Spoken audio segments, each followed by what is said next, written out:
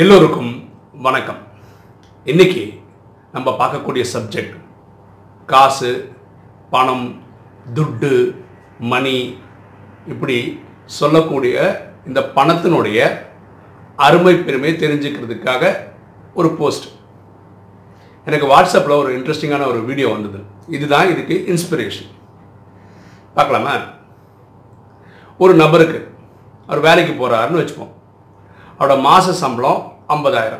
ஈஸியாக கால்குலேஷனுக்காக அவருக்கு இந்த பிஎஃப், அந்த பிடிப்பு, இந்த பிடிப்பெல்லாம் போக மாதத்துக்கு அவருக்கு 40,000 ரூபா கையில் வருதுன்னு வச்சுப்போம். ஓகேங்களா? அப்போது ஒரு மாதன்றது நம்ம ஆவரேஜாக 30 நாளுன்னு சொல்கிறோம். அதில் இவர் ஒர்க் பண்ணுற கம்பெனியில் சாட்டர்டே சண்டே லீவுன்னு வச்சுப்போம். ஒரு மாதத்துக்கு 5 வாரம்னு கணக்கு வச்சுப்போம். எல்லாமே ஈஸி கால்குலேஷனுங்க. நிறைய மாதத்துக்கு 4 வாரம் தான், சில மாதங்களுக்கு 5 வாரம் கூட இருக்குது. நம்ம ஈஸி கால்குலேஷன் 5 அப்படின்னா 5 சாட்டர்டே சண்டேயில் வந்துச்சுன்னா அவருக்கு 10 நாள் லீவ் இருக்குது. அப்படின்னா 30 நாளில் அவர் 20 நாள் தான் வேலைக்கு போகிறாருன்னு அர்த்தம். ஓகே, அவரோட சம்பளம் என்ன சொன்னோம்? கைக்கு வர்றது 40,000 ரூபா வருது. அப்படின்னா ஒரு நாளுக்கு என்ன சம்பளம் அப்படின்னு பார்த்தீங்கன்னா 40,000 கையில் வந்திருக்கு, 20 நாள் வேலைக்கு போயிருக்கிறாரு. அப்போது அவரோட ஒரு நாள் சம்பளம் 2,000 ரூபா. நம்ம நிறைய கம்பெனியில் என்ன சொல்கிறோம், ஒரு நாள் ஒர்க்கிங் ஹவர் வந்து 8 ஹவர்னு சொல்கிறோம். ஆனால் 10 மணி நேரம் கிட்டத்தட்ட எல்லோரும் ஒர்க் பண்ணுறாங்க. இதுவும் நம்ம ஈஸி கால்குலேஷன். 10 ஹவர் ஒரு நாள் ஒர்க் பண்ணுறாருன்னு வச்சுக்கிட்டா ஒரு நாள் சம்பளம் 2,000 ரூபான்னா 1 ஹவர் சம்பளம் 200 ரூபா.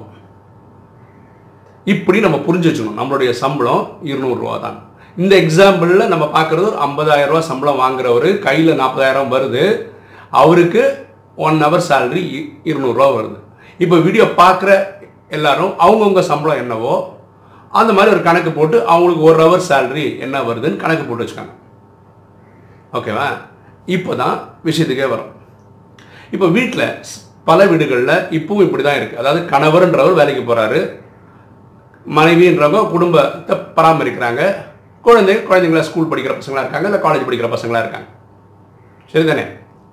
இதில் மனைவின்றவங்க இப்போது நிறைய குடும்பத்தில் இப்போ இப்படி தான் நடந்துட்டு இருக்கு. ஒரு கல்யாணம் காட்சின்னு வருதுன்னு வச்சுக்கோங்களேன், அன்னைக்கு ஒரு புது சாரி வேணும். ஒரு கல்யாணத்துக்கு ஒரு புது சாரி அப்படி வச்சுக்கோங்க. இன்னும் என்றைக்கும் இருக்காங்க. அப்போ ஒரு எக்ஸாம்பிள் சொல்லுமே, ரொம்ப காஸ்ட்லியெல்லாம் வேணாம், ஒரு சாரி 2,000 ரூபாய்க்கு ஒரு சாரி வாங்கி தான் கல்யாணம் கட்டிட்டு போவாங்கன்னு வச்சுப்போமே. அப்படின்னா இதோட அர்த்தம் என்ன? இந்த கணவர்ன்றவருக்கு 2,000 ரூபா கையில் இருக்கணும். இந்த 2,000 ரூபா எப்படி வந்தது? நம்ம கால்குலேஷன் படி அவர் வேலைக்கு போயிருக்கிறார். அப்படின்னா அவரோட ஒரு நாள் சம்பளம் 2,000 ரூபா.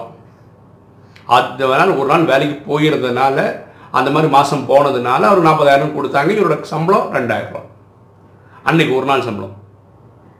இந்த 2,000 ரூபா கொடுத்து என்ன வாங்குறாரு? ஒரு சாரி வாங்கி ஒய்ஃப் கொடுக்குறாரு. எதுக்கு? இந்த கல்யாணத்துக்கு போகிறதுக்கு. அப்படின்னா என்ன அர்த்தம்? இந்த 2,000 ரூபா திரும்ப சம்பாதிக்கணும்னா ஒரு முழு நாள் வேலை அவர் போயிருக்கணும். அதுக்கு அவருக்கு என்ன தேவைப்படுது? டைம் தேவைப்படுது. அப்புறம் அந்த 1 மணி நேரம் சும்மா ஒரு நாள் ஃபுல்லாக சும்மா இல்லை, ஆஃபீஸில் வேலை பண்ணுறாரு, எஃபர்ட் போடணும். ஸோ டைமு எஃபர்ட் போட்டு ஒரு நாள் வேலை பண்ணால் இதே 2,000 ரூபா திரும்ப சம்பாதிக்கலாம். இது மனைவிமார்கள் யோசிக்க வேண்டிய விஷயம். ஏன்னா ஒவ்வொரு கல்யாணத்துக்கு 2,000 அவரோட ஒரு நாள் உழைப்பு நீங்கள் வாங்கிக்கிறீங்க. ஆனால் என்ன பண்ணுறாங்க? இந்த சாரி அப்படியே பீரோவில் தான் தூங்கும். ஏன்? அடுத்த கல்யாணத்தில் வந்து போன கல்யாணத்தில் போட்ட சாரியை போட்டு வந்தியான்னு யாராவது கேட்பாங்கன்னு. ஆக்சுவலாக பார்த்தா யாரையும் எல்லாம் பெண்களுக்குள்ளே இதை பேசிக்கிறாங்களான்னு தெரியல. ஆனால் அவ்வளோ உன்னிப்பாக இதே சாரியை போட்டு வந்தாங்களான்னு பார்க்குறாங்களான்னு தெரியல. இப்போ குழந்தைங்களுக்கு ஆம்பளை பசங்கன்னு வச்சுக்காங்களேன், அவங்க என்ன சொல்கிறாங்க அப்பாகிட்ட, அப்பா எனக்கு வந்து 1,00,000 ரூபாய்க்கு பைக் வாங்கி கொடுப்பான்றான். ரொம்ப ஈஸியாக சொல்லிடுறாங்க பசங்க. நிறைய பசங்களுக்கு வந்து சொந்த அப்பா எவ்வளோ சம்பாதிக்கிறாருன்னே தெரியுது. இப்போ இந்த கேஸில் பாருங்களேன், அவனோட சம்பளம் ஒரு நாள் சம்பளம் 2,000 ரூபா, 1,00,000னா 50 நாள் வேலையோட உழைப்பு தான் அவருக்கு 1,00,000 ரூபா. பையனுக்கு வாங்கி கொடுத்துட்டாருன்னு வச்சுப்போம். திருப்பி இது 1,00,000 ரூபா சம்பாதிக்கிறதுக்கு அவர் இனி ஒரு 50 நாள் வேலைக்கு போகணும்.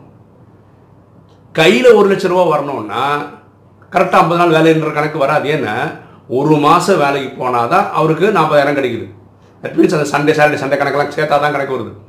அப்போது 40,000 அடுத்தது ஒரு 20,000 சேர்த்தாதான் 2.5 மாதம் வேலை பண்ணாதான் அந்த 1,00,000 ரூபா வரணும். ஆனால் 2.5 மாதம் சம்பளம் தரதில்லை, 3 மாதம் முடிஞ்சதுக்கப்புறம் தான் சம்பளம் தராங்க. வீட்டுக்கு அடுத்தடுத்த செலவெல்லாம் இருக்குல்ல, ஓவர் ஹெட்ஸ்ன்னு சொல்கிறோம் இல்லை, வீட்டுக்கு தேவையான மளிகை சாமான், கரண்ட்டு பில்லு, பால் பில்லு, இப்படி நிறைய அந்த செலவு, அது ஸ்டாண்டர்ட் செலவு எல்லா மாதத்துக்கும். அந்த 40,000 எப்படி பார்த்தாலும் ஒரு 20,000 ஸ்டாண்டர்டாக ஒரு மாதத்துக்கு செலவு இருக்குது. ஒரு 20,000 தான் அவருக்கு பஃபராக இருக்க முடியும். இது நம்ம கொஞ்சம் யோசிக்கணும். குழந்தைகளுக்கு நம்ம சொல்லித்தரணும் பணத்தை எப்படி பார்க்க கற்றுக்கணும். அது ஃபர்ஸ்ட் ஆஃப் ஆல் நமக்கே தெரியணும். பணம் சம்பாதிக்கிற நமக்கே நம்மளுடைய 1 மணி நேரம் வருமானம் என்னன்னு தெரிஞ்சிருக்கும். இப்போ ஒரு ஃப்ரெண்டு கூப்பிட்றாருன்னு வச்சுக்கோங்கண்ணா, நீ வந்து இந்த மாலுக்கு வந்துடு, நம்ம அங்கே வச்சு பார்க்கலாம், ரொம்ப வருஷத்துக்கு அப்புறம் பார்க்குறோம், அந்த மாதிரிலாம் இருந்ததுன்னு வச்சுக்கோங்களேன். நீங்கள் மாலுக்கு போகிறீங்க. இதில் பியூட்டி என்னன்னா, ஃப்ரெண்டுன்றவருடைய சம்பாத்தியம் வேறு மாதிரி இருக்கலாம். அவருக்கு மேபி 1,00,000 ரூபா சம்பாதிக்கலாம் ஒரு மாதத்துக்கு, இல்லை 20,000 ரூபா சம்பாதிக்கிறவங்களா இருக்கலாம் மாதத்துக்கு. அப்போ 2 பேரும் என்ன பண்ணுவீங்க, ஒரு கேஃபேட்டரியாவில் போய் உட்காருவீங்க. பேசும்போது சும்மா இருக்க முடியாது, ஒரு காஃபி இதெல்லாம் ஆர்டர் பண்ணணும். அது எப்படி போனாலும் 200-300 ரூபா செலவு ஆகலாம். அப்படியே அந்த மாலில் சுற்றுவார். எதுக்கு வந்தார்னா, அந்த ஃப்ரெண்டு அவர் ஏதோ வாங்க வந்தார், ஒரு ஷர்ட்டோ பேண்ட்டோ ஏதோ அவர் தேவைக்காக வாங்க வந்தார். இப்போ நீங்களும் கூட போகும்போது என்ன பண்ணீங்க, சரி அவர் வாங்கும்போது நம்மளும் ஒன்று வாங்குவோமே அப்படின்னு ஏதோ ஒன்று வாங்குறீங்க. அப்போ எல்லாம் சுற்றி வளைக்கு அந்த மாலை விட்டு வீட்டுக்கு வரும்போது தெரிஞ்சோ தெரியாமல் உங்களுக்கு ஒரு 2,000 ரூபா செலவு ஆகிருக்கலாம். அந்த 2,000ன்றது என்ன, உங்களோட ஒரு நாள் சம்பளம். சரியா? இதை நீங்கள் எப்படி தவிர்த்துக்கலாம்? அவரை உங்கள் வீட்டுக்கு வர சொல்லியிருக்கலாம், உங்கள் வீட்டில் டீ போட்டு கொடுத்துருக்கலாம், இல்லை நீங்கள் அவர் வீட்டுக்கு போயிருக்கலாம். சரிதானே? அப்போது இது வந்து எப்பாவது ஒரு வாட்டி செலவு ஆகுதுன்னு வச்சுக்கோங்களேன், பிரச்சனையே கிடையாது. நீங்கள் கேட்கலாம், பணம் எதுக்குங்க சம்பாதிக்கிறோம், செலவு பண்ணுறது தானே, சந்தோஷமாக இருக்கிறத. கண்டிப்பாக அதுதான், அதில் சந்தேகமே கிடையாது. ஆனால் இந்த செலவு உங்களுக்கே நம்ம சொன்ன எக்ஸாம்பிள் படி, வாரத்தில் Saturday Sunday leave, Saturday Sunday இந்த மாதிரி வெளியே போயிடுவீங்கன்னு வச்சுக்கோங்க. ரஃப்லி 1,000 ரூபா இல்லை 2,000 ரூபா செலவு பண்ணுறீங்கன்னு வச்சுக்கோங்களேன். அப்போ என்னாச்சு, இந்த 10 நாளுக்கும் 1,000 ரூபா வச்சு செலவு பண்ணால் 10,000 ரூபா கல்வி. ஆனால் இந்த 10,000 ரூபா செலவு தேவையான யோசிக்கணும்ல. ஏன்னா எப்படி பார்த்தாலும் இந்த 40,000 ரூபா வீட்டுக்கு வர்ற காசில் 20,000 ரூபா ஸ்டாண்டர்ட் செலவு போயிடுச்சு. இந்த வெளியே போயிட்டு வந்ததில் வந்து அந்த 1,000 ரூபா போயிடுச்சு, முடிஞ்சதில்லை. கொஞ்சம் யோசிச்சு பாருங்க, இது எப்படி போயிட்டு இருக்குன்னு. அவ வீடு வாங்குறாங்கன்னு வச்சுக்கோங்க, ஒரு 30 லட்சம் ரூபா பட்ஜெட்னு வச்சுக்கோங்க வீடு வாங்குறதுக்கு. நம்ம பேங்க்கில் தான் இன்ட்ரெஸ்ட் வாங்கினா 30 லட்ச ரூபா ஒரேடியாக நம்மகிட்ட இருக்காது, இஎம்ஐ போட்டு தான் வாங்கணும். நம்ம எப்போவுமே 30 லட்ச ரூபா கடன் வாங்கி திருப்பி கட்டும்போது அது எப்படி கட்டி முடிப்போம், 40 லட்சத்து வரைக்கும் கட்டி ஆகும். அப்போ 40 லட்ச ரூபா கொடுக்கணுன்னா இவரோட சம்பளம் எவ்வளோ, 50,000 ரூபா, கையில் வருதுன்னா 40,000 ரூபா. ஓகே, அப்போது 50,000 ரூபா சம்பளம் வாங்குறான்னு வச்சுக்கோங்க, 50,000 2 மாதம் சேர்ந்தாலும் 1 லட்சம் ஆகுது. அப்போ 40 லட்சத்துக்கு எத்தனை நாட்கள் ஒர்க் பண்ணோம், கொஞ்சம் யோசிச்சு பாருங்க. இப்படி அவர் கணக்கில் ஒர்க் அவுட் பண்ணி பாருங்களேன், எப்படி முடியும், லாபமாக வருதா நஷ்டமாக வருதா நீங்கள் யோசிச்சு பாருங்கள், எப்படி ஒர்க் அவுட் ஆகும். இப்போ ஒரு பொருள் வாங்கணும்னு வச்சுக்கோங்க, வீட்டில் எப்படி பண்ணால் நல்லதுன்னு பாருங்களேன். உங்கள் வீட்டில் ஒரு வாஷிங் மிஷின் தேவை, அதுக்கு ஒரு 20,000 ரூபா வேணும்னு வச்சுக்கோங்களேன். 2 வழியில் வாங்கலாம். நிறைய பேர் இப்படி பண்ணுறாங்க, நேராக போவாங்க, வாஷிங் மிஷினை வாங்கிட்டு வந்துடுவாங்க, ஒரு அட்வான்ஸ் கொடுத்துருப்பாங்க, பாக்கியெல்லாம் இஎம்ஐயில் கட்டுவாங்க.